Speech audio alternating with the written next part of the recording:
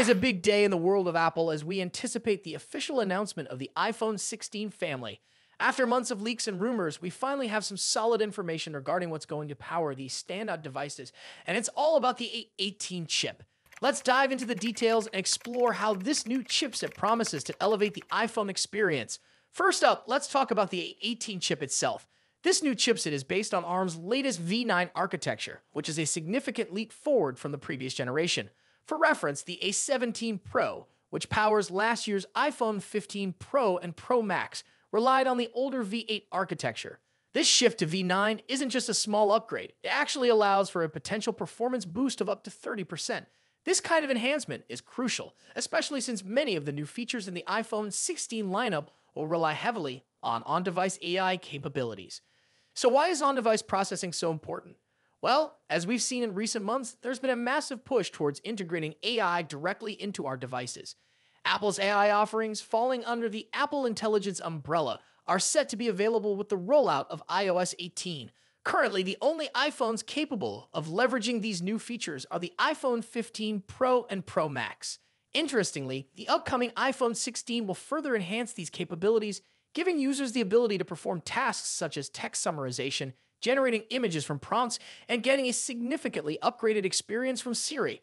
This positions Apple to compete more aggressively with AI functions that we've seen from competitors like Google and Samsung.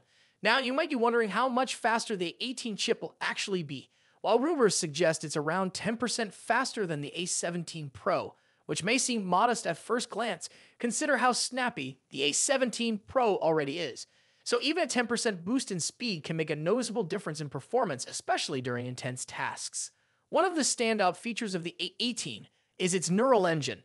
This dedicated hardware is designed specifically for AI tasks, enabling it to process complex computations at lightning speed. Reports indicate that the A18's neural engine will have more cores than its predecessor, which equates to even more efficient AI processing capabilities. Speaking of efficiency, there's more to the story. The A18 is rumored to feature a larger die area for edge AI computing. But what does that mean for you? Essentially, it allows the chip to fit in more components, which increases the overall performance of on-device AI processing. This means tasks that typically rely on cloud computing can be executed much faster and seamlessly on your device. No more lag when using AI features. Everything will feel more instantaneous. As we gear up for the official announcement of the iPhone 16 family, it's clear that the A18 chip is set to redefine performance and AI capabilities in smartphones. With the advancements of the V9 architecture, an increase in speed, and enhanced on-device AI functions, Apple is making a strong case for why the iPhone 16 will be a game changer. So what do you think about these new developments? Are you excited to see how the A18 chip improves the iPhone experience? Let us know your thoughts in the comments below. Don't forget to subscribe to our channel for all updates on the iPhone 16 and more cutting-edge tech news. Thanks for watching, and we'll catch you in the next video. Stay tuned as we bring you more insights into Apple's latest innovations and how they're shaping the future of technology.